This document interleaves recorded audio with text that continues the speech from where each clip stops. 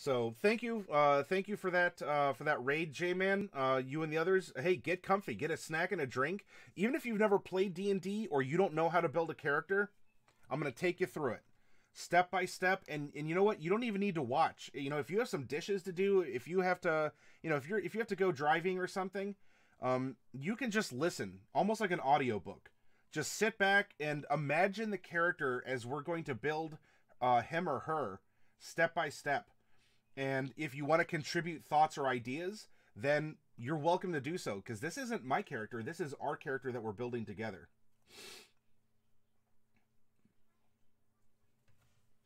Yeah, there is a dwarven army and a female barbarian clan. Shield maidens.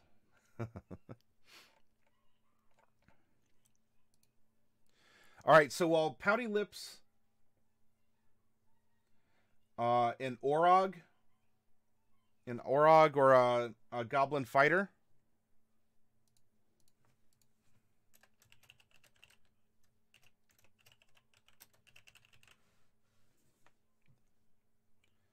All right, I'll see what I can do here, Pouty Lips, and we'll go from there.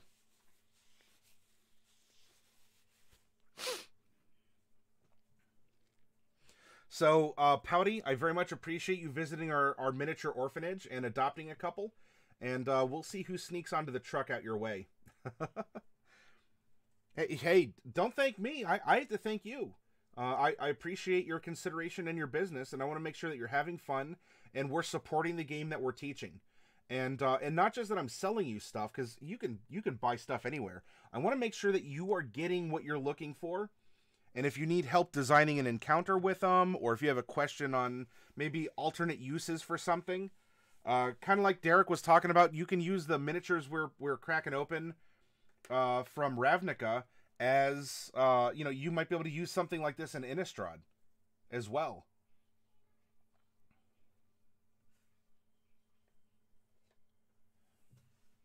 So any way I can help you out, please let me know, and when I can, I'll do so.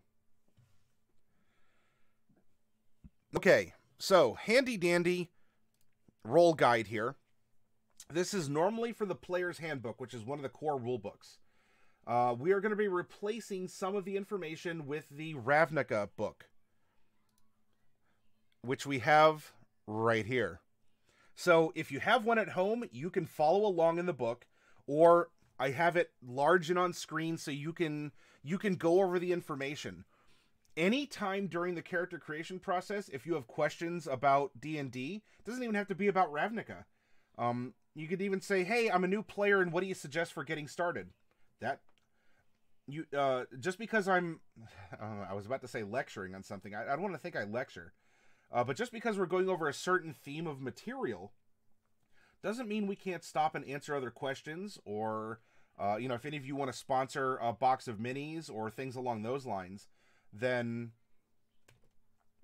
you're welcome to do so. This is interactive. We're all sitting down at a table in a game store, and we're having fun. We're talking and using our imaginations.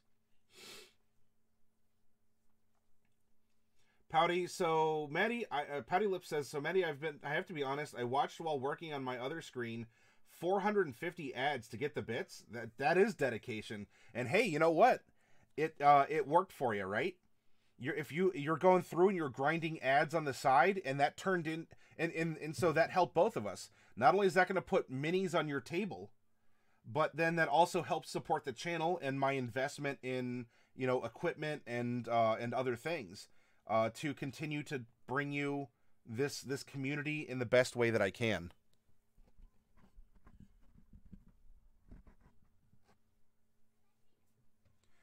And hey, you know what? Other people might want to run ads on the side of what's going on, because you know what? So you know, Twitch paid you $34, which, you know, you're passing on to another streamer, and you're going to be getting some. I mean, hopefully, if you ever support a streamer through a subscription, like J-Man, thank you so much for that. I sincerely appreciate your subscriptions, and your subscriptions buy boxes of minis to give away at a monthly raffle. Okay. I appreciate it. You're supporting your community, but in this case, you're also helping yourself along with the streamer. And so, It's symbiotic, and everyone wins. So there we go. That is definitely dedication there, everyone. All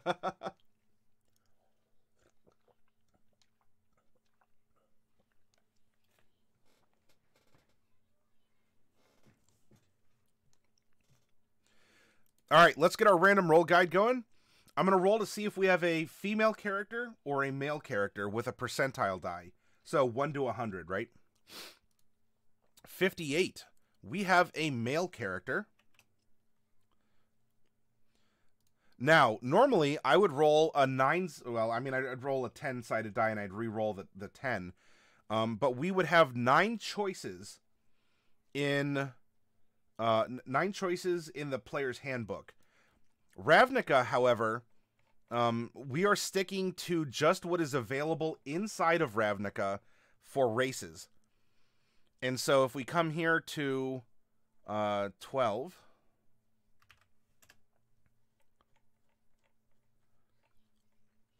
I'm going to ignore human and elf because you can find those in the player's handbook. I would like to stick with just what we could generate, especially in the Ravnica world. So that's going to start us with, that's going to give us a D6 of options. So once we go back up to the top here.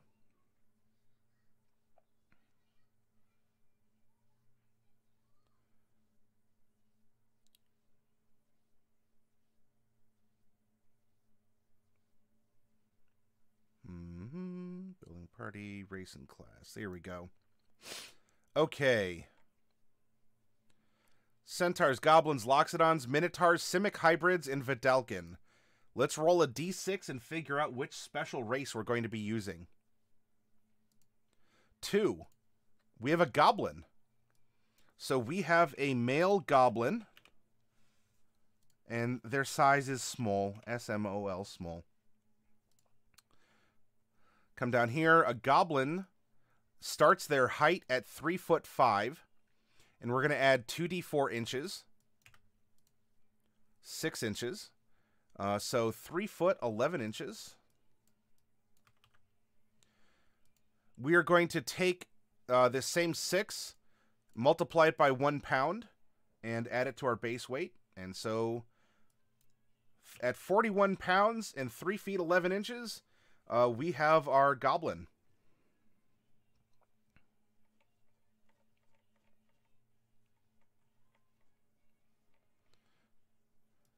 Let's scroll down.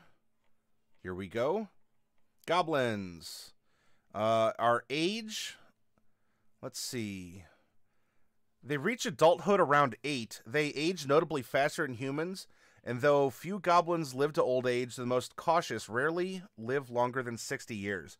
So let's find out where in our life cycle our goblin is. We're going a little out of order due to the special presentation here.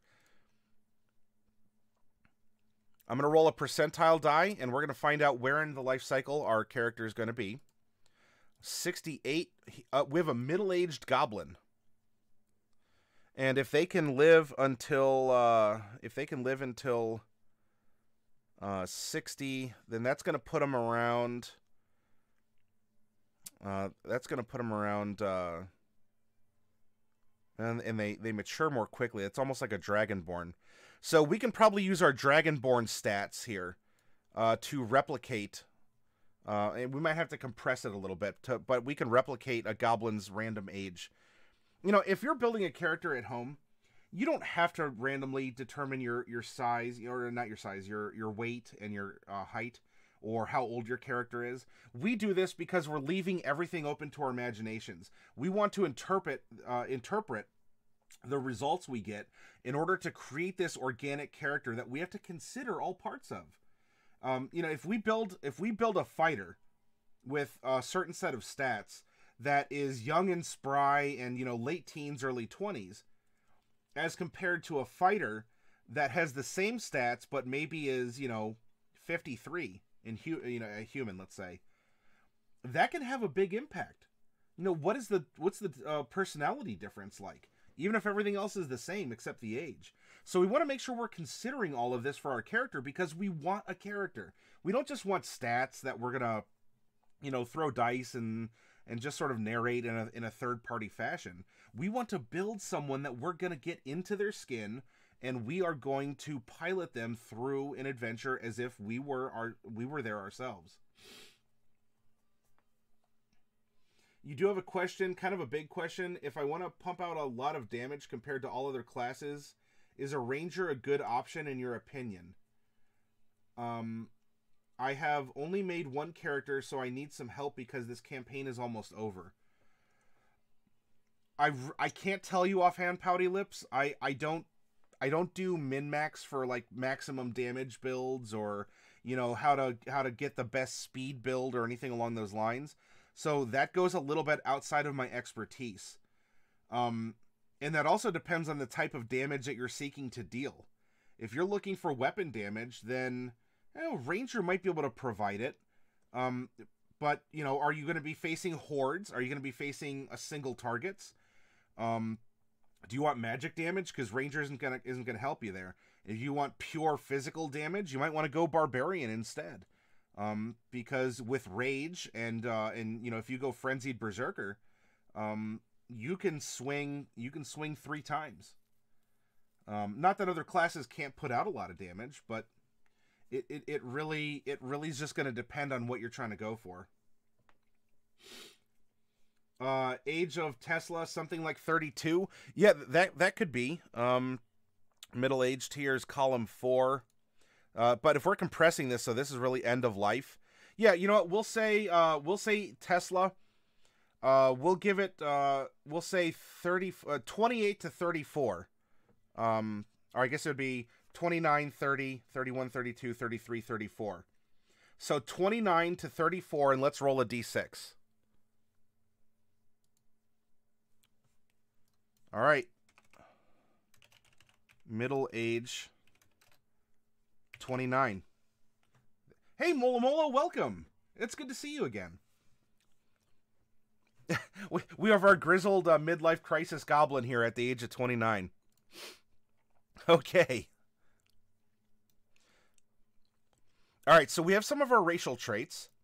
Now, we haven't gone through all of it. We just needed to reference a couple things for our random number generation. Next up, let's determine our character's alignment. Alignment is how your character expresses him or herself. A lawful good character, for example, is going to be more selfless and methodical than a chaotic evil character who is going to be more impulsive and selfish.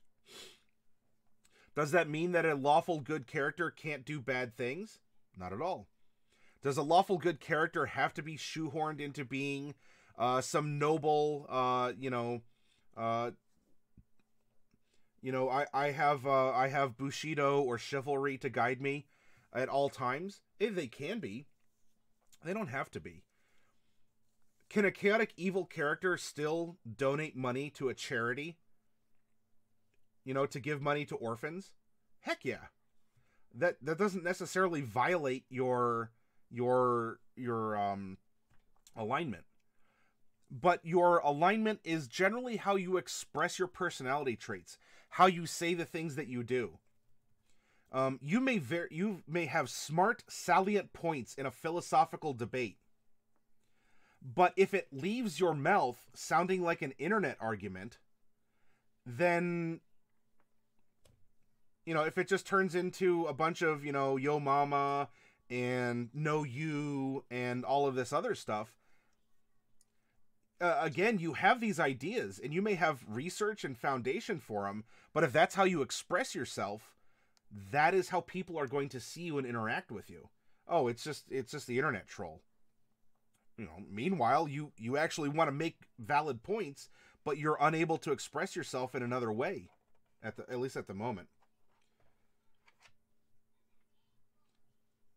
Tesla, yes, a chaotic evil character can certainly donate to charity. See, danger, politics. Hey, they might be the secret owner of the orphanage, so that while he is publicly doing something good, he's just giving the money back to himself. Yeah. And that's why I want to make sure that, you know, we have these talks of alignment when we make characters. Don't shoehorn yourself in. You know, if you're a chaotic neutral character, or even a chaotic good character, It doesn't mean you have to be chaotic stupid. It doesn't mean you have to go, haha, glitter and squirrels and I'm holding a spork, I'm the penguin of doom. It doesn't have to be like that. You don't have to force yourself to be crazy, wacky, zany, and not functional in society. It means that you carry an impulsive spirit. And that can manifest in a lot of ways. Maybe you never order the same thing at a restaurant. Or, you wait to go through the full menu. Anyway, let's roll our percentiles and figure out where he stands. 9612. We have a lawful evil goblin. So, methodical and selfish are his tendencies. He tends to think things out. There's a structure, but the structure is going to be more self-serving, or he's going to place his importance over that of others.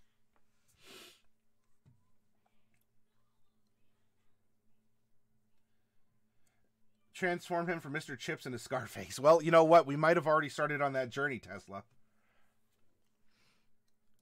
Now, with that, this opens up the option that if we roll Cleric, that we can perhaps give him a Death Cleric, or perhaps War. He could still be an Order Cleric. In fact, we'd probably go for an Order Cleric, because that's thematic to the book. And I want to make sure that at least our final character is going to either be a Circle of Spores Druid or an Order Cleric. That way we're at least, if we're going to shoehorn something and take away some randomness, I still want it to be appropriate to the theme that we're trying to present. Why roll for level first? And I mean, we're going to roll for level before we decide the class, but I mean, just... Well, all domains start at level 1. So let's roll a percentile and find out at which level we're generating this character. Again, if you're building a character for a campaign, everyone's going to start, I would imagine, at the same level. We're doing this as an exercise in character building and in following the notes and going from there. When we make the campaign on Saturday, we're going to adjust the level of all of our characters to be the same. So this is merely an exercise in character building.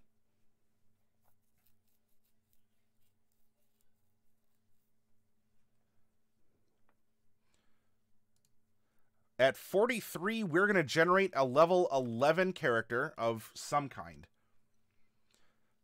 That is going to mean that we would get a stat bump at 4 and 8. Oh, and we're so close to 12, but not quite there yet. So we're going to get 2 ability score improvements or stat bumps. If we're a fighter, we technically get more. Anyway. You may, if your DM allows, take a feat instead of a stat bump. I'm going to roll to see if any of our normal stat bumps are going to be replaced by feats. At rolling a 5, nope. All us. It's all on us. Okay, now let's find out our background. In the player's handbook, there are 13 different backgrounds available. As we are going to be exploring Ravnica, the guilds of Ravnica are very important. And so I will be rolling randomly from the 10 different guilds that exist to determine which guild to which guild this character belongs. So here's our D10, here's our 10 guilds. Hey, Physaris, welcome. It's great to see you here. Guten Morgen to you. Let's see. Is that, Ketausen? Ketausen. Correct my pronunciation if I'm incorrect. But anyway, thank you very much for that follow. Let's roll our D10. 4. The Golgari Swarm. Oh, no. Something is... we have another Golgari.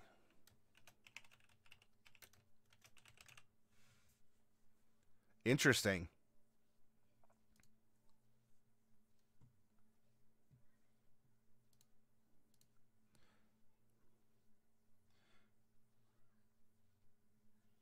It was good. Well, Donkey. It's been a long time since I have taken a German class, but there are some basic things that I remember and probably mispronounce. I think I can still count to 20. Now, the 12 different classes exist on Ravnica. A cleric has an option to take a special subclass to Ravnica, and a druid has an option to take a special subclass of druid. I'm going to roll a d12, which is going to be this big old fancy golden button right up here. Hey, Vasil, welcome. I popped open your box at the beginning of the stream. And let's find out which class we're rolling. 2, a bard.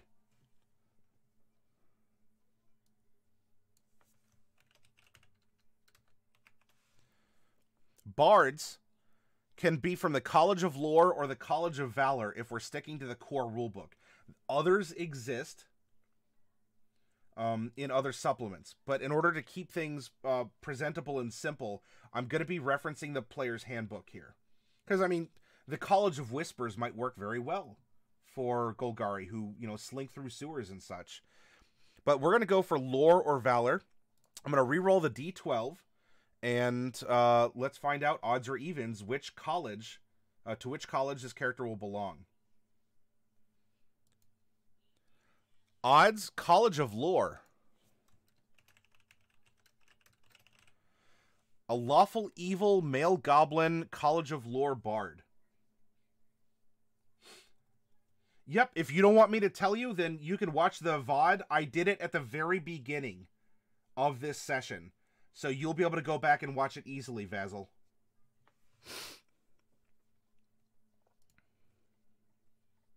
And we already did our height and weight and our age.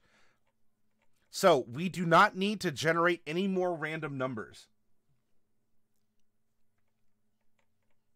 We can minimize this, and now we can focus on our character that we're going to be building out of the player's handbook and out of our Ravnica supplement here, all right?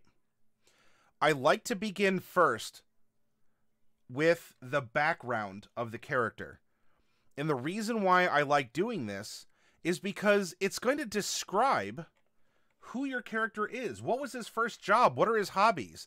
What does he do besides being an adventurer or a bard in some way?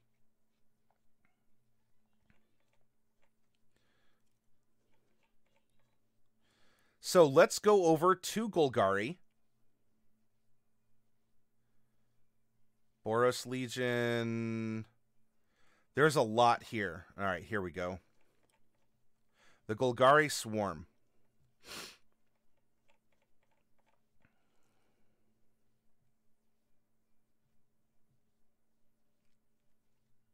There's a lot of fluff here. I'm not skipping over it because it's boring or uninteresting. It very much is interesting and engaging. For purposes of building our character, we can reference it, but I don't want to spend time reading everything and then fitting a character to a guild when instead we're making a unique character that exists for his own reasons. Just as each of you are unique. You know, you're not just a man, you're not just a woman, you're not just an artist, you're not just a factory worker, you're not just a blonde, you're not just a Toyota owner. You know, there's much more to each of you besides that. I mean, there are people who are probably going to tend to buy Toyotas. There are going to be people who tend to be drawn towards art. There are people who are born with epicanthic folds or higher or lower melanin counts. But you are you. And I want this character to not just be a goblin, to not just be a bard, to not just be in the Golgari Swarm. Our character is unique for his own reasons, and we're going to explore that and give this character a spirit so that it's not just numbers on paper. A lore bard in the sewers. Maybe he knows of a powerful item in the sewers, so he joined them to search for that item. Possibly. He's going to have so many skills. I'm not just a bard, I'm a wizard. You a wizard, Maddie. All right. So our background is orcs make beautiful lovers. It's great to see you here. Welcome.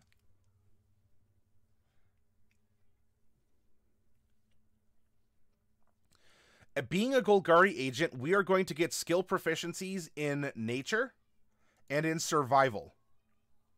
Right, you know, we live in the Undercity, we live in the sewers, we cultivate food, even though, you know, it's recycled from you know, sewage and dead bodies. Well, hopefully not the dead bodies, but if you don't know, you can talk to your local wastewater treatment plant, and you will find that what many of them do is when they remove the solid waste from the water that they're treating, many of them will spread it out onto like a large concrete slab, and it'll dry out and form kind of like a muck. And it's filled with nutrients, we'll say, because it is manure of the human variety. And that manure is sold to farms in order to fertilize fields as a way to recycle.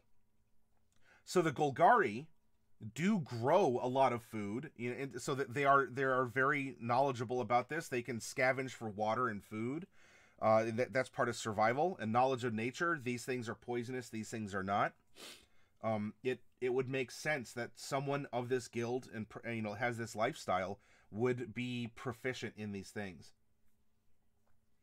Live in the sewers, knows karate. Are you a Ninja Turtle? We are a bardic goblin. So middle-aged goblin, bardic, Teenage Mutant Ninja Turtles. So I guess we're not mutants. So I guess middle-aged Golgari, goblin, lore bards, middle-aged middle-aged Golgari, goblin, lore bards. Fill in the rest of the song from there.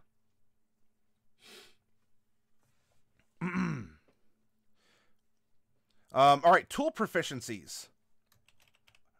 A poisoner's kit. Don't confuse that with a poissonner's kit, because then that's just fishing. The more you want to play a game in that setting, I think it would make for a very solid setting, Vasil. And I know that Pete and Jeremy, or especially Jeremy, had qualms with it, and I totally understand them. I think that a lot of this can be sort of jimmied into a homebrew in some way as well. So if you don't want to play just in Ravnica, you can take elements of it, but all of the elements are meant to be played together in Ravnica. It's just like Eberron. Eberron might seem broken to your average, whatever that means, right? To your average, you know, Western European D&D setting. And that's totally understandable, because in Eberron, there's a different culture. The magic availability is different than in Faerun, which is generic Western European, you know, a setting. And so for Ravnica, all the stuff here is balanced for Ravnica and is wholesome for Ravnica. You can take elements from Ravnica and put them into a homebrew. Make sure that you talk to your DM is all. Are we Splinter? I think we'd be more like the Mutant Turtle. Let's see. Choose one of Elvish, Giant, or Crawl. And I forget who speaks Crawl. It escapes me. Elvish, Giant, or Crawl. Our equipment, we are going to have a Golgari signet, or insignia. That way we can prove that we're a part of the Golgari swarm. We are going to get a poisoner's kit. We are going to get a pet beetle or spider. Let's give him a pet spider. A set of common clothes. And a belt pouch containing 10 GPs or gold pieces. Or Xenos, as they're called in Ravnica. All right, our feature is Undercity Paths. You know hidden underground pathways that you can use to bypass crowds, obstacles, and observation as you move through the city. When you aren't in combat, you and companions you lead can travel between any two locations in the city twice as fast as your speed would normally allow. The paths of the Undercity are haunted by dangers that rarely brave the light of the surface world, so your journey isn't guaranteed to be safe. Now, in the setting, as you can see by being in the Golgari swarm, if you can cast spells, these spells are available to you in addition to your spell list. They aren't going to act like domain spells where you get them guaranteed for free on top of what you can cast based off of other modifiers. It's just that if you have a slot available to learn a spell, you can take this spell in that slot. Think of it like why is it escaping me? Oh, warlocks. When warlocks choose a patron, your patron can enhance your spell list. They don't grant you more spells, but they grant you a slightly wider variety of spells that you could learn otherwise from the generic warlock spell list. Being a Golgari, you're exposed to this magic here that maybe your class wouldn't normally have. DJ, yeah. In fact, I see these two working together rather well. And by the way, I want to bring this up. Bards can make... bards can be necromancers. If you're looking at, if you're looking at ways to, if you're counting a necromancer as someone who raises the dead and such, casts necromantic magic, you can have a bard be a necromancer. Clerics, wizards, bards, and paladins are effectively necromancer classes in 5th edition. Pardon me for blowing my nose on stream here. Okay. Personality traits. We're going to roll 2. 2d8. 8 and 7. Our personality traits are going to just do that. They're going to help define who this character is. And then we're going to roll 3d6 for an ideal, a bond, and a flaw. 6, 1, 4. All right, now let's find out what does this mean. Let's dig into the character of our character. Number 8. Like a wild animal, I lash out viciously when I'm provoked. And I'm easily provoked. And number 7, I put my knowledge of anatomy to use by narrating the injuries my enemies suffer in grisly detail. So, he's dueling with a rapier, and maybe he lands a critical hit, and you could describe, oh, well, I've punctured your stomach. You won't immediately die from that, but it might take 2 or 3 days. It'll be quite excruciating. In fact, the bile in your bowels and the bacteria will spill out, and you'll probably not die of blood loss, but from poisoning yourself on your own juices.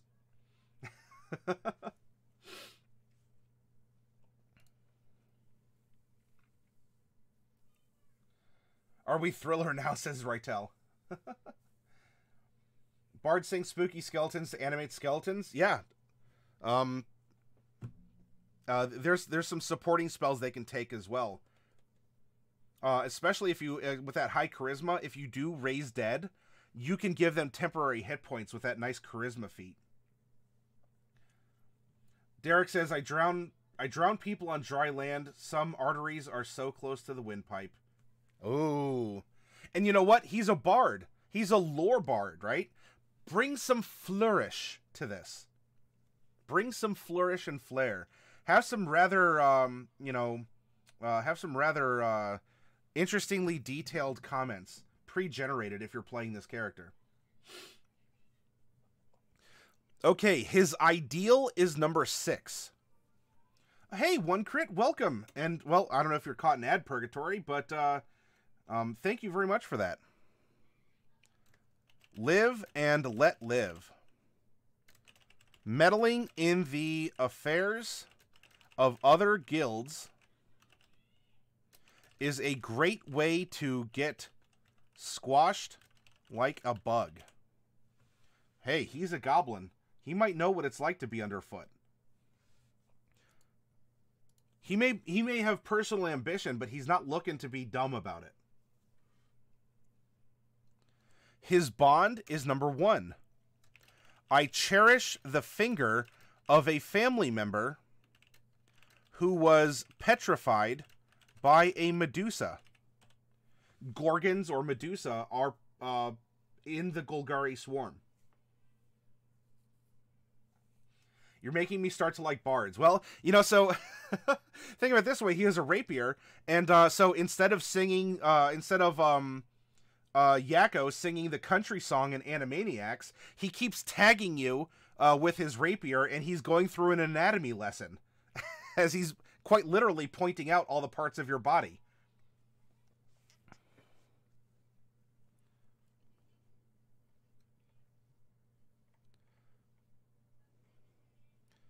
And his flaw, because we are all flawed creatures, my friends, is number 4. I don't bother to couch my opinions in flattering words. If he doesn't like you, he's just going to tell you, I don't like your face. I don't trust you. Especially because of his lawful evil alignment. He's going to be more blunt. If he likes or doesn't like something, he's going to say it. You know, he doesn't have to try and save face. He is here, and he's here to do a job. He's here to present himself. He may know a lot of language. He may have a big vocabulary, but he doesn't have to simper. He doesn't have to, you know, oh, milady, you're ravishing. You know, you have the glow of the morning sun about you. That's so his bluntness can get him into trouble. That's why it's a flaw. Because look, some people don't have that brain to mouth filter. And so, you know, he's going to look over at, you know, probably some Orzhov banker, you know, it will kind of do like a stereotypical fat cat style. You know, like an Orzhov banker is coming out of his job, you know, look over and, for some reason, because look, if he's provoked, you know, so maybe this person walks past like, out of my way, goblin. What are you doing out of the gutter? What are you doing out of a restaurant? Look at you. I mean, he's going to give back. This is a no guff goblin. Also, I came in and I don't like your face as soon as I said hi, and I was really confused. Hey, One Crit, welcome, and thank you for the host. I hope your game went well, by the way. You were playing Star Wars tonight, if I'm correct. Orcs Make Beautiful Lovers asks, I do have a question about improv weapons eventually, but I don't want to derail. Orcs, throw it out there. We can talk about improv weapons, because maybe I can offer something, but also Chad over here might be able to help answer a question too. Don't feel like you're going to throw us off. If something is coming up, let us know. This is an open table discussion. Vasil says a gobbo bard can slay like a queen. All right, now, Golgari contacts. This is another unique feature to the guild affiliations. We are going to be making... We're going to roll twice. Once is an ally. The second one is a rival. And then we're going to roll once for a non-Golgari contact. All right, 2d8. 8 and 6. So our ally is 8, our rival is 6. And our non-Golgari contact is going to be on a D10. Also a 6. All right. So let's discover where he's at in relationship to others inside the Golgari swarm. His ally, number 8. I know a find broker who can locate just about anything for the right price. If you're a DM, do you see? I mean, not only does a normal background, like Urchin or Sailor out of the player's handbook, that can provide you a ton of content to consider for your campaign. But this is going the extra mile. By your PCs going through this process, you are getting NPCs that you can use in wonderful ways. In fact, the same ally and or rival can even be in contact with several of the party members at once. And wouldn't that be interesting? As a party member, this is extra content for you. You have people you can go to right out the gate, so you aren't implied to be alone. Now look, if you take Acolyte out of the player's handbook, presumably you're going to know someone in a temple, right? I mean, I guess you could be excluded, like you're always sort of a wallflower altar, like a altar boy or something like that. You came, you did your duties. It's not that you're unfaithful, you just never did the extra social stuff. But this is making sure that you are getting woven into the guild fabric of Ravnica. Let's take a look at our rival. Our rival is number 6. An elf lich is determined to see me become a lich someday too. Ooh. And you know what? With Alla, who is our Golgari character we randomly rolled yesterday, that was the same rival. And so Alla and our Goblin, our to-be-named Goblin here, might have... they share a rival. And what if the rival is actually kind of pitting the two against each other to see who would be a better candidate to receive this gift of unlife? Are we hitting all cylinders here? Are we coming up with some cool thoughts and ideas? Orc says, so I went to an open air market and I bought some cayenne pepper and I put it into a sock to make a sap. How do I roll blinding? Is this a Pathfinder or a 3rd edition? Or are we still talking 5th? Because saps are they carry mechanics in those editions. Otherwise, it's in 5th ed. Otherwise, I mean, so it'll deal it'll deal damage, I guess, according to that. How do I roll for blinding? So it's you're using it as like a bludgeoning pepper spray. Yeah, I mean, your DM would probably just stat it similar to, I don't know, maybe the blindness deafness, and just put a static. Like cayenne pepper is it could be a con save DC 11 or 12, depending on how your DM wants to scale it.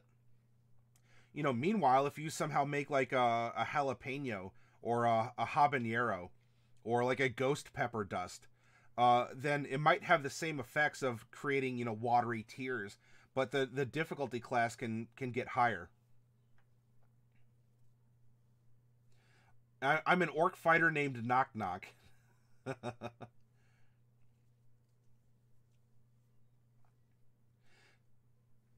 Yeah, so I mean, if you want the cayenne pepper to be distributed and it's in a sap, it would probably just be like 1 point of bludgeoning damage from the weapon. I mean, because look, it's almost like I mean, if you put a bar of soap in a sock and you use it to have a, well, what's known as a blanket party. I mean, the soap's dealing the damage here, but the sock is the delivery. So if it's just filled with cayenne pepper, you're probably swinging not so much for the damage, but for the effect. I had a player who threw sand. Yeah. So yeah, I think what would be appropriate is get a con save DC on, and if you hit, then You know, maybe if they pass the cayenne pepper, then they can't be affected by it for, I don't know, X amount of time. Or, I don't know, if you're sacrificing damage, then maybe you can just keep swinging and continue the effect.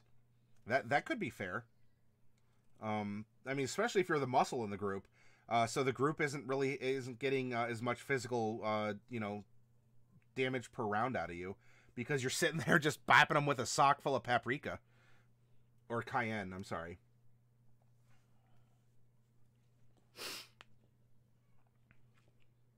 Alright, our non-Golgari contact is number 6. Whoops. And is it scientist resents that I sold a scrapped invention I found in the sewer. This does sound more like another rival. You can have it be an ally. In fact, maybe the person's an ally because they said, you know what? I do resent you, but you have skill. And you might be able to help me find something else. So let's team up and work together. I don't like that I lost my invention. Maybe it'll come back to me someday, but we can work together. Or this is good for another rival if you want one.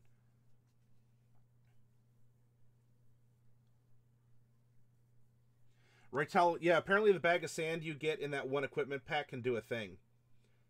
Derek says, suddenly I want to see if my convict works in 5e. Derek says, I don't know, is it?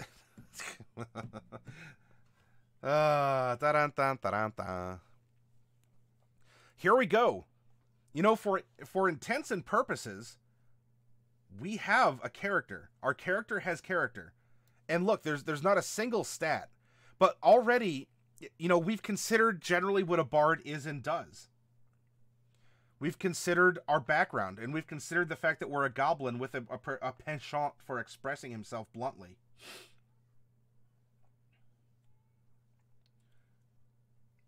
I mean, now we get to add some extra numbers that will have some fun math and random number generation to put through some basic computations.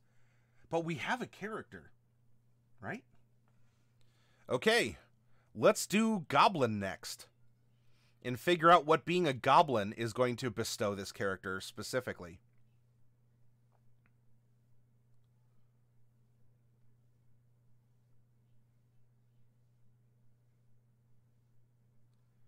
Minotaur, here we are.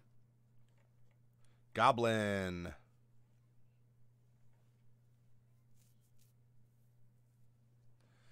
Your dexterity score increases by 2, so I'm going to float that number here. And our constitution increases by 1. We already have our alignment, our size, our speed is 30 feet. Now, what's interesting, because we're a small creature, normally that's 25 feet. In this case, though, I guess we're quick little guys. And so we can scamper at 30 and keep up. We do get 60 feet of dark vision. We get an ability called Fury of the Small. When you damage a creature with an attack or a spell and the creature's size is larger than yours, you can cause the attack or spell to deal extra damage to the creature. The extra damage equals your level. Once you use this trait, you can't use it again until you finish a short or long rest. Nimble Escape. You can take the disengage or hide action as a bonus action on each of your turns. That's really good. That's really good. And for our languages, we can speak, read, and write Common and Goblin.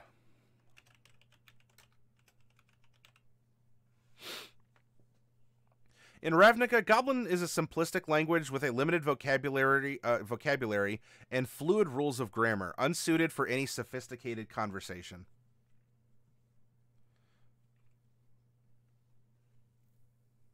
Hey, Plunder Loot, welcome. Orcs, were we able to help you come to like a proposal to give to your DM? Okay, now let's go over class. Open up your player's handbooks. Come on now. I hope you came prepared for class, everyone. We're going to go to Bard. And let's make our Bard.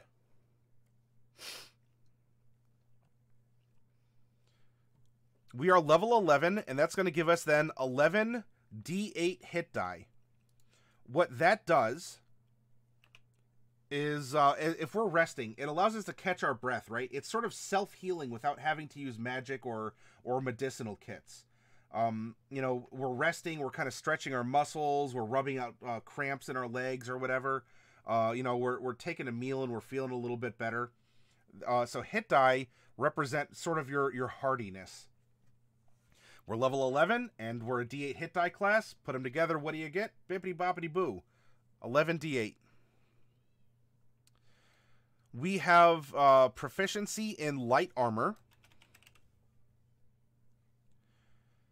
And we have proficiency in a couple different types of weapons. All simple weapons. Hand crossbows. Long and short swords. And rapiers.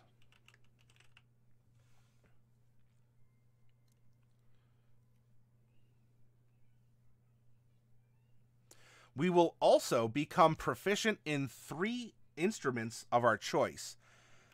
Now, does it just have to be an instrument? Not necessarily. If you talk to your DM and you go to the entertainer background, there are some different techniques you can learn, like juggling or fire breathing, tumbling, storytelling. Or if you want to just be good at playing 3 different types of instruments, you can put that down as well. But again, communicate with your DM to see if you can go outside the norm in some way. All right, our saving throw proficiencies are dexterity and charisma. So we're especially good at, you know, tumbling out of the way of things, or charisma is used against things like being charmed. Right? It's sort of like your counter charm, which actually we'll get as a bard. Skills. We get to choose any 3 skills.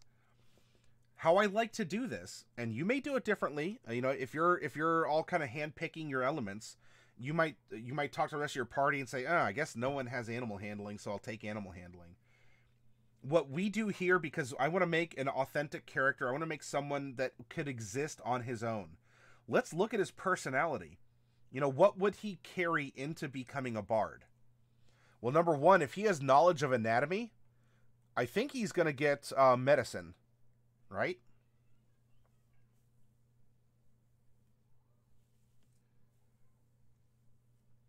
Derek says, tool proficiency, lute, harmonica, and the empty skulls of my vanquished foes.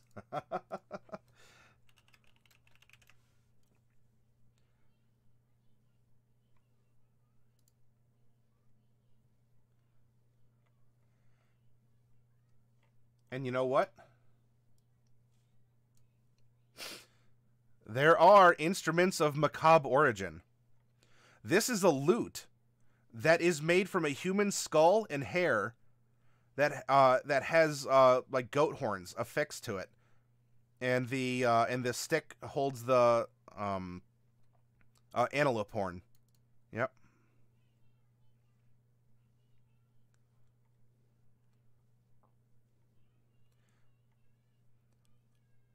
Damaru, 19th century skull cloth and wax. So this is a... And I'm sure you could find other such things. Because the Golgari are really good at recycling.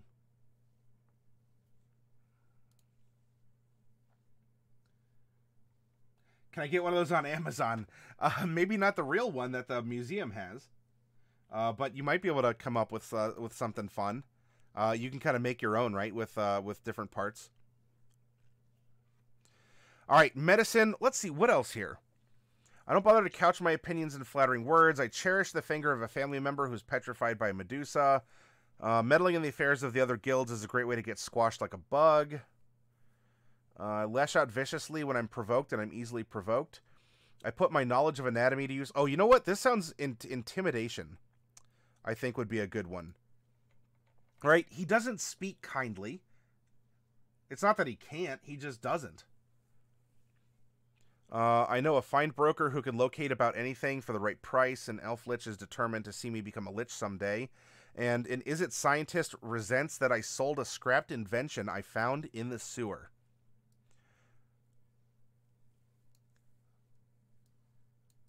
Perception, perhaps? If we're good at finding things, maybe investigation? Let's see. Undercity paths, finding your way around. Investigation or perception? Maybe we can go with perception, because he would be on the lookout for provocation, right? If he provokes easily, he's probably keeping his ears open. So maybe it's not that he doesn't want to fight. Maybe he's looking for one, but he is, you know, he wants an instigation of some kind. So maybe in this case, perception would be the proper training. Yeah, those savage centipedes, though, Dark Wolf.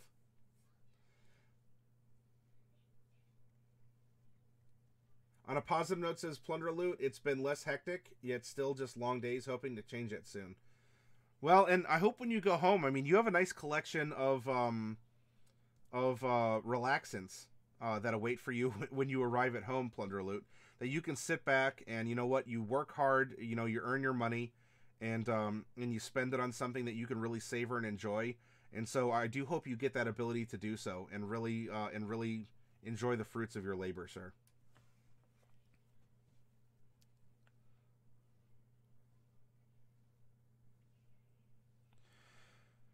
All right, so there's our 3 skills.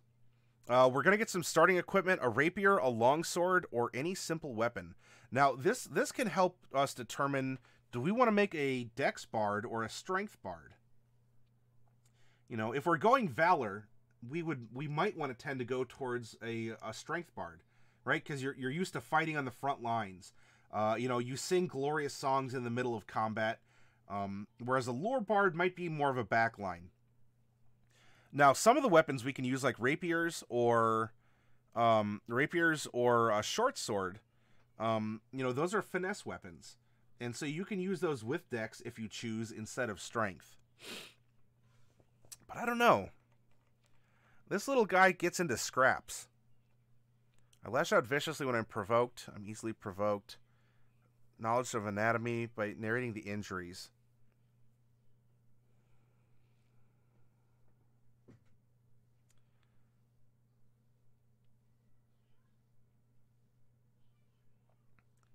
He does get around in the sewers. I think we're going to go dex on him. In that case, why don't we give him a rapier?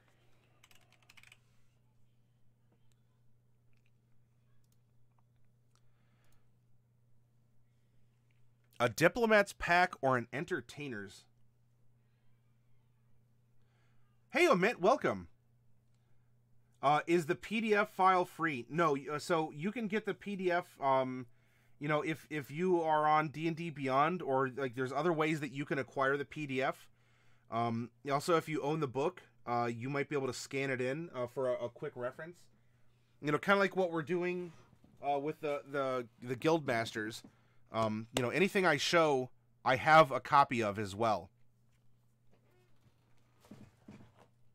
However, a lot of this information is available through D&D. Actually, here.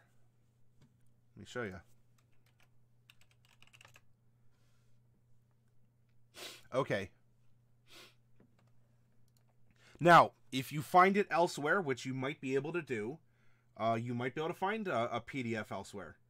And that would be up to your ingenuity and your searching skills. Is it printable? A PDF should be printable, but I don't know if you'd want to print out 300 some pages. I don't know, off that. Maybe. So if you find something, you find something. I'll leave it at that. You know, depending on your resources.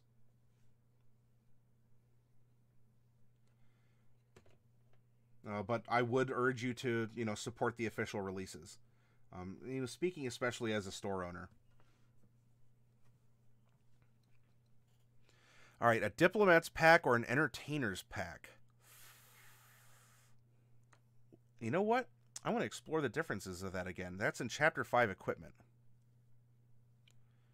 Adventuring gear. Here we go. Diplomat pack. A chest, 2 cases for maps and scrolls, a set of fine clothes, bottle of ink, ink pen, lamp, 2 flasks of oil, 5 sheets of paper, a vial of perfume, sealing wax, and soap. Or an entertainer's pack includes a backpack, bedroll, 2 costumes, 5 candles, 5 days of rations, a water skin, and a disguise kit. Ooh. Let's see. Given he's a lore bard, so he does, I imagine he takes a lot of different notes. Live and let live. I cherish the finger. He'd probably want to keep that in a chest, not just hanging around. His neck. I mean, he could, I suppose. Let's give him the diplomat's pack.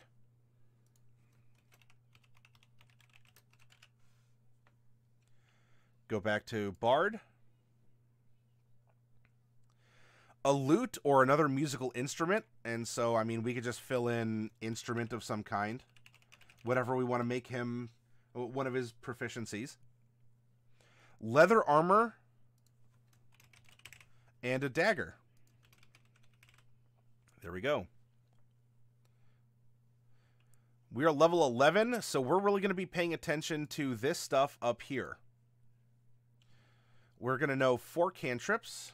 1, 2, 3, and 4. Our spell slots are 4, 3, 3, 3, 3, 2, and 1.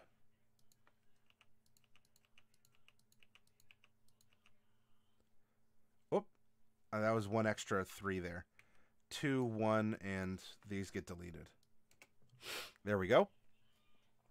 What else are we looking at as we go through here? Spells known, we'll get to that, and our slots. Hey, it's official. We have a cat, everyone.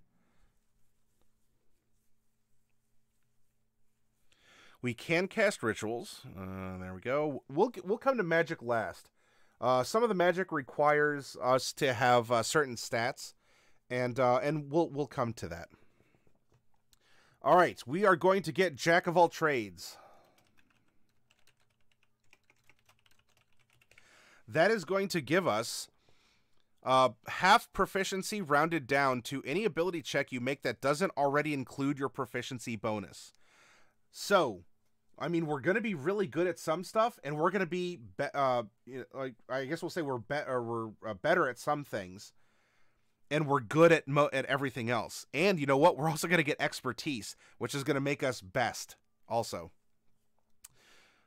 we are going to get Song of Rest, which allows us to increase the amount of hit points that our party members are going to recover when they're spending hit dice. This is, let's see, it goes to 1d10 at 13th. So we're at Song of Rest at 1d8.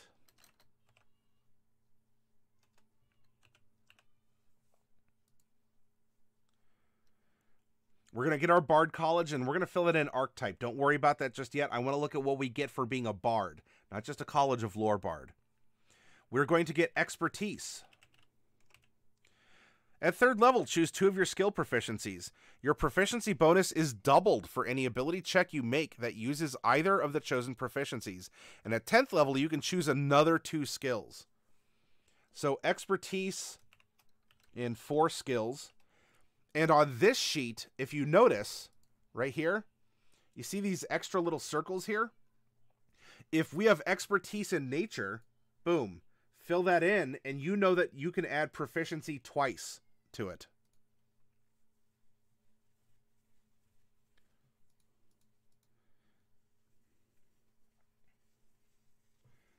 Are disguise kits one use only?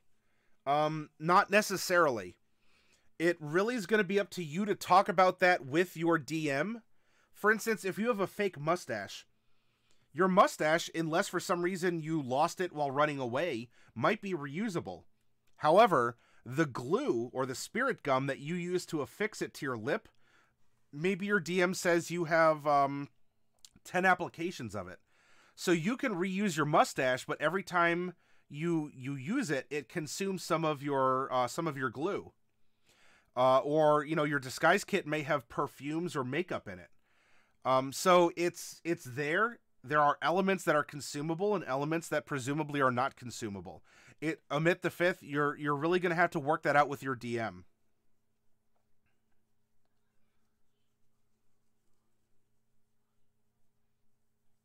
Hey, Barbarian, welcome.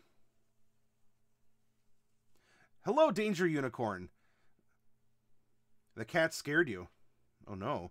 No, don't let him scare you. Oh, he's just a big old floof. Yeah, hi. What a face. What a face. All right, so we'll choose 4 of our skills in which we can be proficient. I guess right now, because we haven't added our Bardic Lore just yet.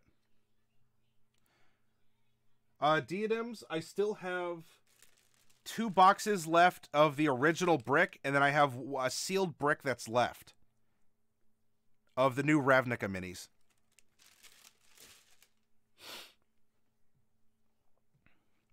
We'll get our ability score improvements in. We're also going to be receiving Font of Inspiration. Beginning when you reach 5th level, you regain all your expended uses of Bardic Inspiration when you finish a short or a long rest. And that's really good. Bardic Inspiration is really good. Actually, I forgot to put that down under our class abilities. Bardic Inspiration's a huge one.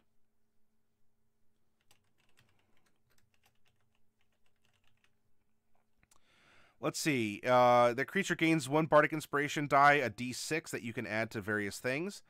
And because we are level 11, it goes to a D10 at 10th level, but we're not quite at a D12 yet. So Bardic Inspiration is 1d10. And we're going to get a number of uses equal to our Charisma modifier, but we don't have it yet, so I'm not too worried. In fact, if we come down here, we'll fill it in, don't worry. All right, we get Counter Charm.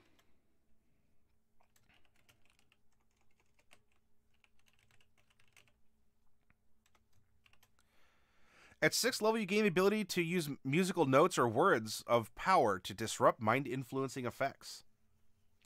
At level 10, we'll get Magical Secrets. By 10th level, you have plundered magical knowledge from a wide spectrum of disciplines. Choose 2 spells from any class, including this one. A spell you choose must be of a level you can cast, as shown on the Bard table for a cantrip. They count as Bard spells, so if you choose a Cleric spell, normally those are Wisdom, you can use Charisma because it's counting as a Bard spell.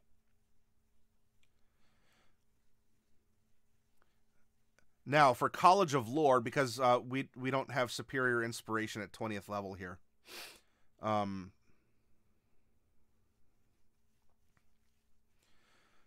College of Lore, we are going to get proficiency with 3 skills of our choice. Hey, Coffee Cat, welcome.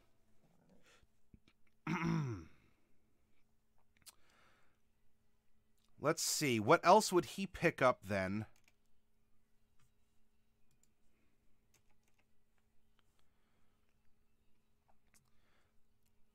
If he is going through... An elf lich is determined to see me become a lich someday. An Is-It scientist resents that I sold a scrapped invention I found in the sewer. Maybe... We have a diplomat's pack. It does have... What do we give him? Probably performance. Considering becoming a lich. That doesn't necessarily mean a wizard to the Golgari.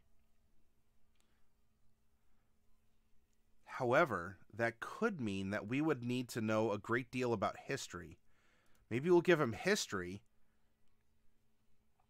And if we want to know if people perhaps are going to pick a fight, then maybe insight would be a good one as well.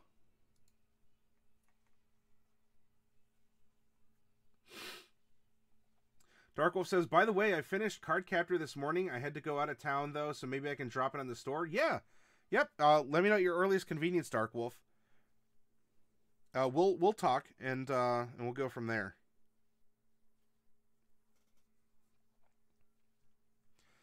Now, what would he be good at?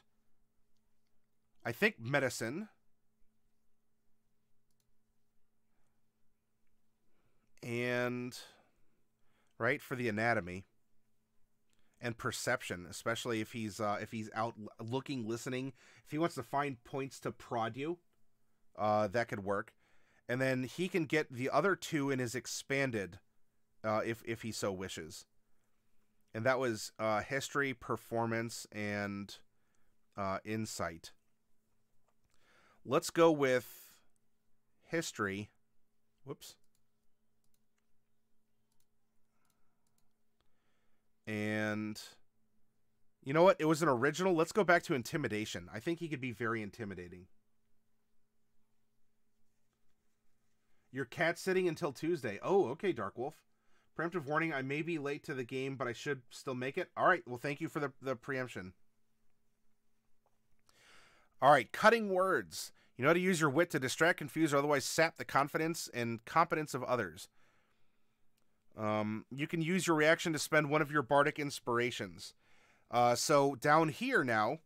Oh, all right, bye. It's a cat butt. We got a cat butt, everyone. Welcome to Maddie Morgs. Bardic inspiration or cutting words. We'll put that down here for sort of miscellaneous uses of other things.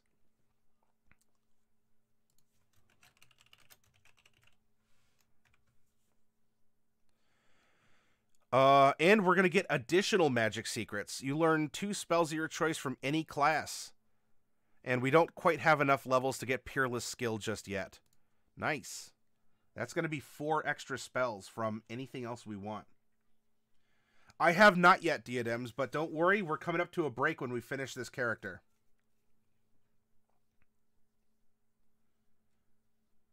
Yes, danger.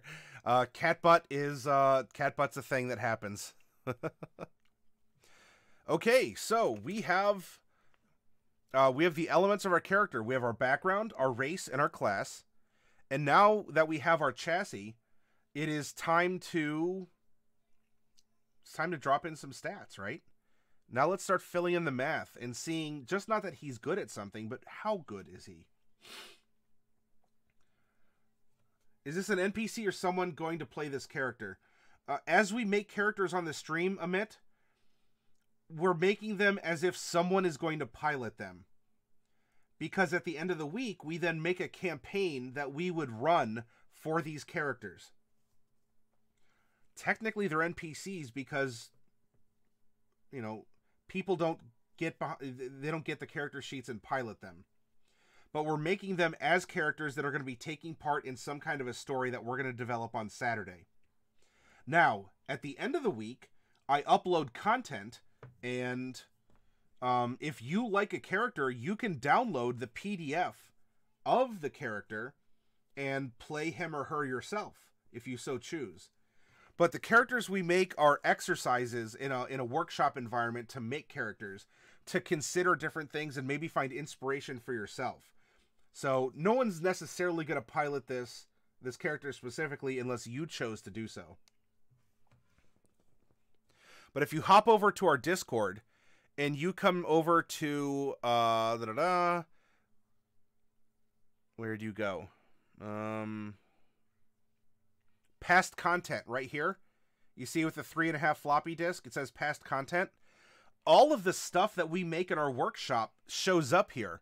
So you can not only watch the video on how it happened, you can download the documents and the PDFs that we generate for free. You don't need to be a subscriber. You can hop on here and get this content or watch the content, and maybe you can get some use out of it.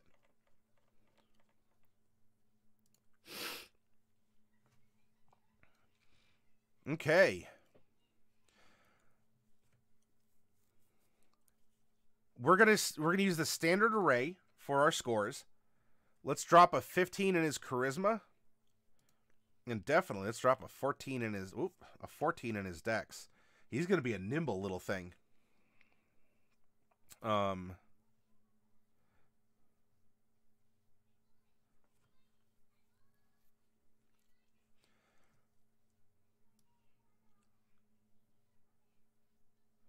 He is very observant. Maybe we go 13.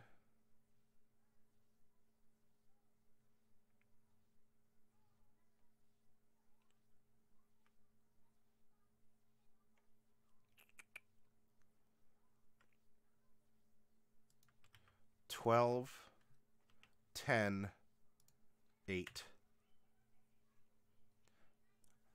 Now, if you have any other recommendations, you can throw them out there. This is what he's sounding like to me. As we've built our character, you know, I'm considering his background, his personality, therefore, what are the things that he's gone through as a person. If we do this, that's going to give us a 16 dex and an 11 con. And we get an ASI, or an ability score improvement, at 4 and 8. That means we have 4 points that we can drop into our ability scores here. So let's go Charisma, Con,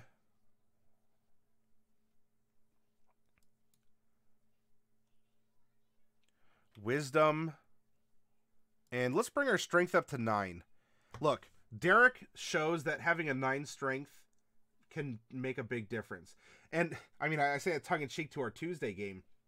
But if you're ever floating an odd number for an ability score improvement, drop it into your Strength. You get a mechanical benefit from your Strength score, not just the modifier for it. So we're still going to have a -1 modifier.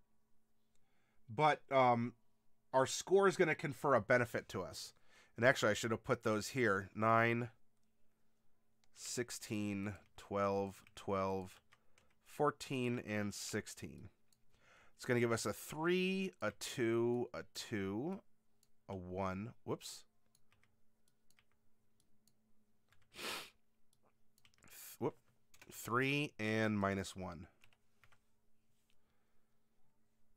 Our proficiency at level 11 is a +4. So, our strength saving throw is going to be -1. Our athletics, because of Jack of all trades, isn't going to be -1. It's going to be 3. Not 3, 1. It'll be 1. You get, with Jack of all trades, for skills in which you are not proficient, you get half your proficiency bonus rounded down to them. So, -1 + 2 is 1. Our dex saving throw is going to be 7. Acrobatics is going to be 5. Sleight of hand 5. And stealth is going to be 5, right? 3 plus half our proficiency. Constitution's a 1. Intelligence 2. Arcana is going to be 4. As will investigation and religion.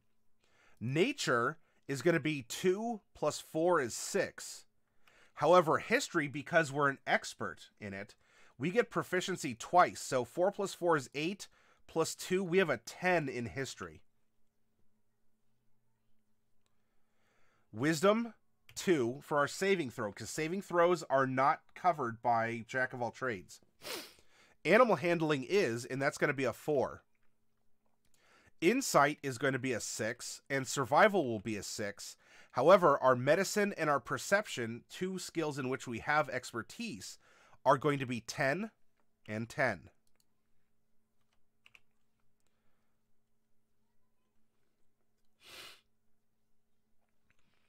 Charisma is going to be 7. Deception is going to be 5. Persuasion is 5. Intimidation is going to be 11, and performance is going to be 7. Now, Jack of all trades applies to one other thing. Initiative. Initiative is a dexterity check. Jack of all trades affects checks. Therefore, we would normally get a 3 to our initiative, but because of Jack of all trades, it's going to be a 5. Our passive perception is going to be a 20. 10 plus your perception modifier. And that's your natural awareness of what's going on around you without really having to super pay attention in a focused manner.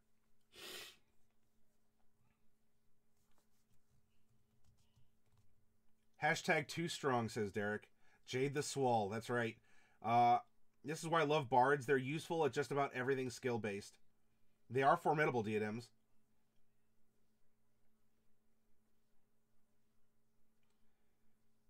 And you know what? If we took the feat Observant, that would go up to a 25. Haikuno, is it normal to hate magic users as a new DM? Players just take forever to create their mages or wizards. I understand that frustration, Haikuno, and welcome. And I appreciate you opening up and asking a question about that. What I would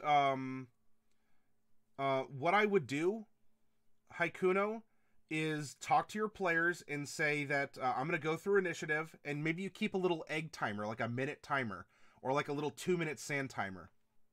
And you create the expectation with your players that they each have a minute or 2 minutes to decide what action they're taking. Because combats are taking too long, or you want to make sure the pressure, and therefore, you know, you're in combat. You should be making these decisions, you know, more quickly. So instill that in your group.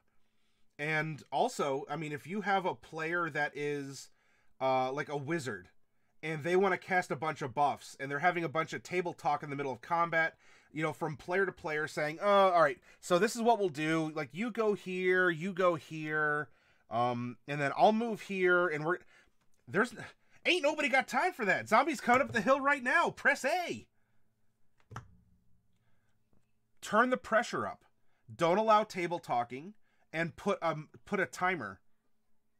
Or if you don't allow it, then say you have to role play it. You have to shout, or you have to shout your commands, in which case your enemies might hear, unless they have telepathy. In that case, hey, roll with it. So, you know, you could instill a timer, and then, you know, be cool about it. Just instill that expectation that I want my turns to happen in a timely fashion. I'm going to give you a 2-minute timer, or I'm going to set a little 1-minute egg timer or something. GGC, do you have a special slot on the character sheet that represents the guild besides the background? In Ravnica, GGC, the backgrounds are your guild affiliation. And so Golgari Agent is a background in this book.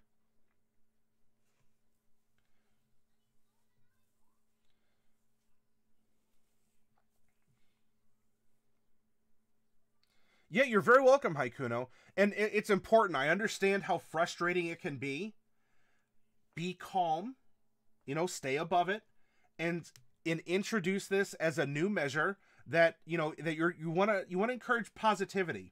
Look, I believe in you guys, and I think this is going to be a good way, because you know what? I'm going to subject myself to this as well. It's not just something I'm doing for you. But if you're going to strategize at the table, the monsters are going to overhear that. And also, I expect each of you to take your turns. You all are here, you're watching combat. I presume you're not on your phones. I presume that, you know, you're not playing a game on a mobile device or something while we're going through combat. I am presuming that you're paying attention to combat, and it should be easy for you to wait, you know, to see what's happening on the field and adjust for that as you're waiting for however many other people are taking their turns. If there are 5 players, that means that, you know, everyone, if they went to the 2-minute time, they would have 8 minutes to make a decision based on what's happening on the field. Also, if you're a player character, all you have to know is your character. The DM has to run everything else in the world.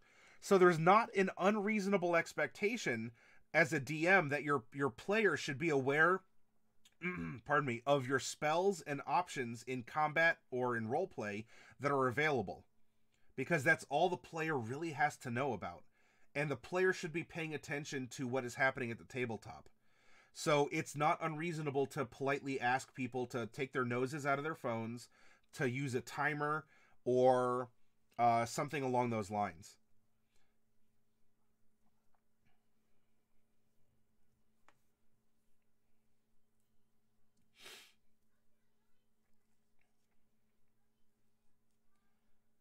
Yeah, well, that happens, Derek. That's true.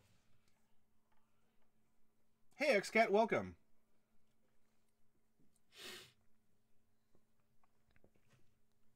All right. Now that we have this, let's continue filling in. Armor class. Leather armor starts you at AC 11 plus Dex. So we have an AC of 14.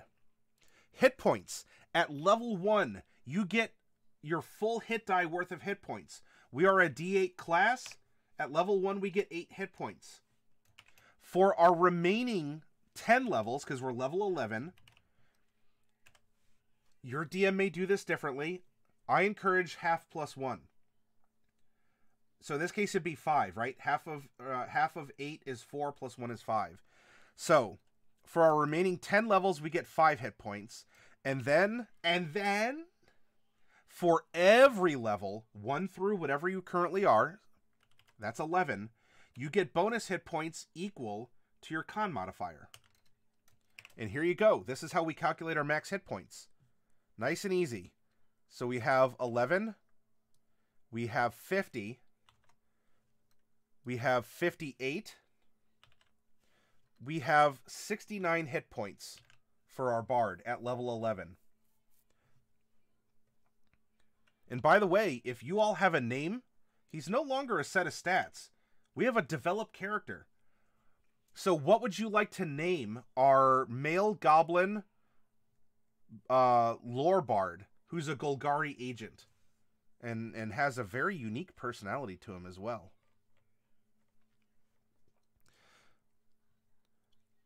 As we continue going down, any of our dex-based attacks, well, we're proficient, so it's going to be a +7 with a rapier and a dagger, because those are both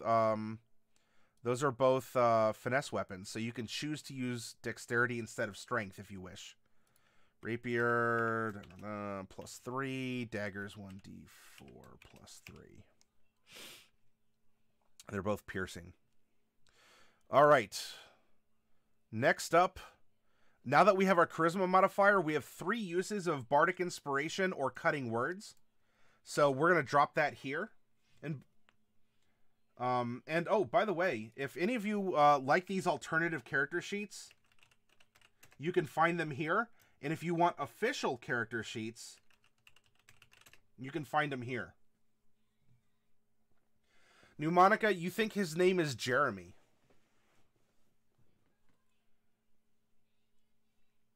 Haikuno, do you like the name Dow? If we well, hang on, that would be an EAUX for more the French. So Dex, is that like Jisdeax? Sir Dwendal Glissenstorm? Jisdeax Glissenstorm? And maybe that's hard to pronounce, so people just call him Jeremy, right? Or Jay. You know, because look, not everyone can speak the goblin tongue.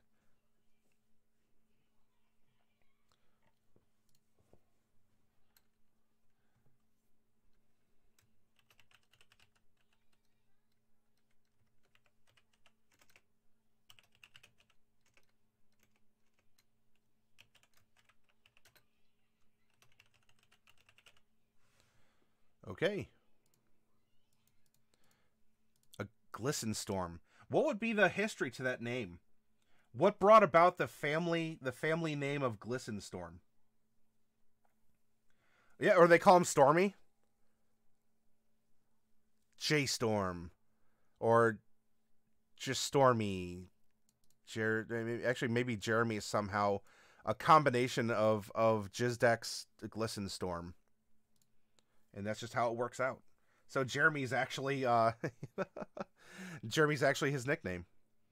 All right, for our spell attacks, we attack off of charisma, so that's 3. We're proficient, I'd hope, at casting spells, so we have a +7 to that. To determine how hard it is to resist the effects of our spells, simply add the number 8 to your attack modifier. And there we go.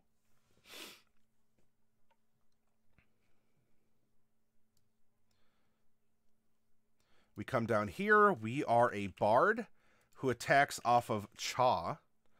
We have a 15 save DC and a +7 to hit.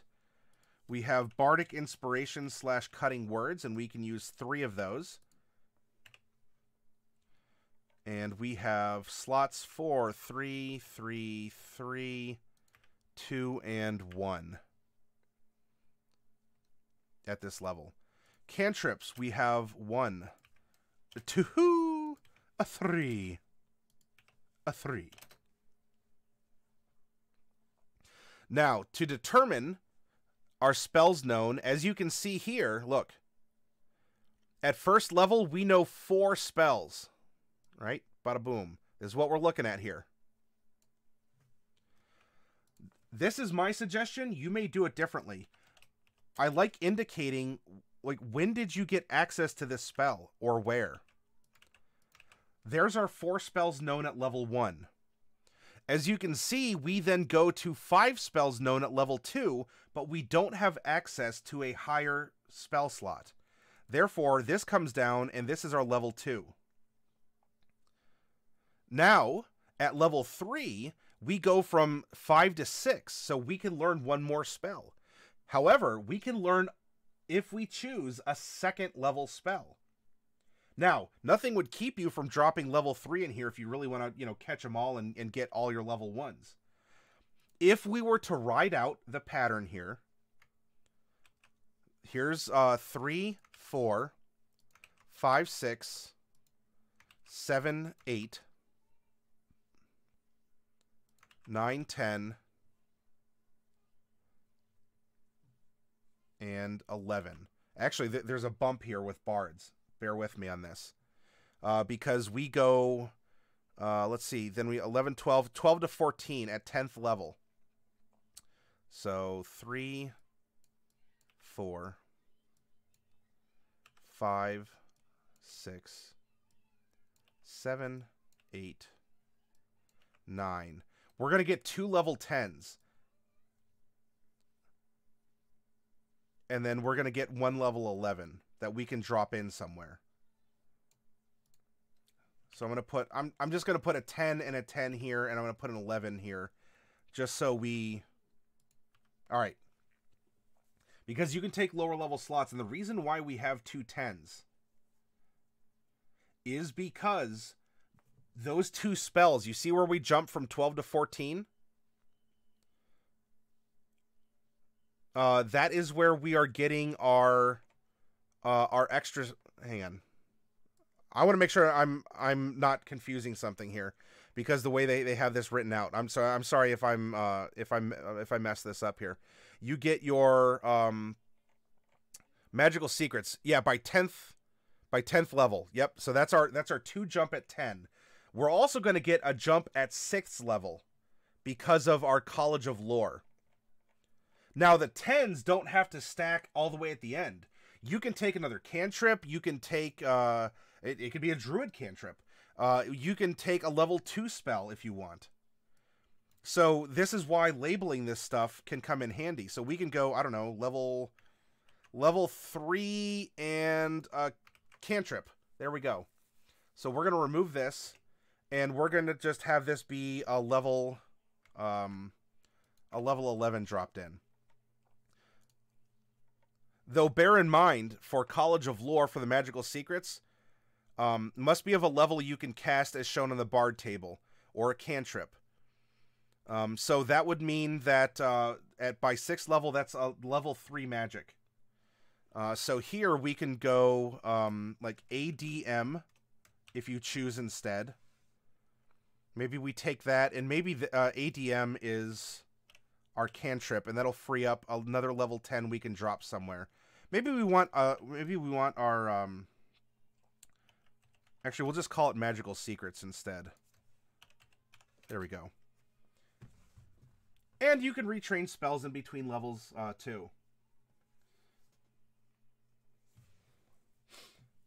Let me catch up in chat here. They call him Jeremy, pronounced Jeremy. I don't know if you're creating a character for a specific world or something. We're creating it in the Ravnica campaign setting that has been released. Maybe the Glissenstorm family was a really, really big one, which lived in some kind of mountain that has been constantly hit by storms. I don't know much about goblins. Hey, we're creating lore as we go along. Go with what flows, Haikuno. Can you offer some justification to the family name Glissenstorm? And maybe he's a bard because he sung to whichever deity he believed and to stop attacking them with the storms. I just joined the stream, so I don't really know if you've set some sort of story. This is open-ended. This is mutual storytelling at our table, and you are welcome to it, Haikuno.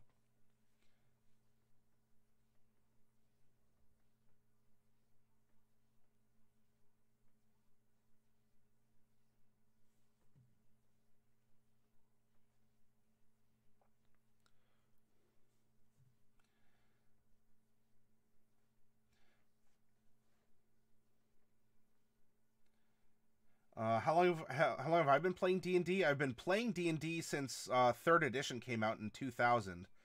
And I've been running D&D as a DM for 12 or 13 years now.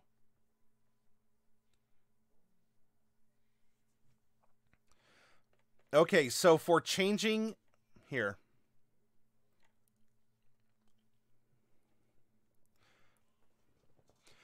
Additionally... When you gain a level in this class, you can choose one of the bard spells you know and replace it with another spell from the bard spell list, which also must be of a level for which you have spell slots. Now, what that can mean, though, is if you're no longer using that level 1 ability and you get the chance to retrain it into a level 3, you can do so. As long as you have the ability to cast level 3 magic. So, I mean, you could just delete this over here and move it over to 3 when you level up. You know the same amount of spells, but you can rearrange your spells on your character sheet when you level up one spell at a time. You're enjoying it too much? Oh, Haikuno, can you really do that? I don't know. All right, well, let's get up and take a break, everyone. Let's stretch. We'll talk about which spells that he'll take here a little bit later. But we have the meat and potatoes of this character, and I want to start on the second character because we're going to roll either the Circle of Spores Druid or the Order Cleric. We didn't naturally roll into one of those, and I want to make sure we have one in our party to help bring more of this Ravnican flair to it. So let's get ready. Let's take a 10-minute break, everyone. You know, get a snack, a drink, whatever you need, and we'll come back. Let's see, I have 2:12 a.m. my time. I guess around 2:22. And we will make our other character, and then we can discuss any particular spells that go along with it. And I'll explain also how you can weave in your Golgari affiliated spells. Haikuno, thank you very much for that follow, by the way. Because being a member of the Golgari Swarm, you have a spell list that's open to you on the side of just being a bard. You have guild spells. And I'll go through and explain that. But let's get up and take a break, all right?